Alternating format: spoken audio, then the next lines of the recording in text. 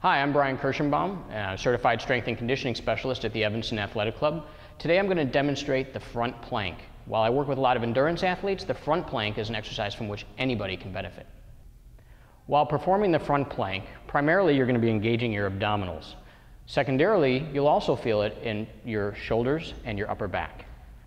The proper position for a front plank is with your elbows directly under your shoulders, your forearms parallel to each other, your head neutral, and a straight line from your shoulder all the way down to your ankle. Try to hold this for 30 seconds, 3 times, with 30-second rest in between sets. That's the proper position for a front plank.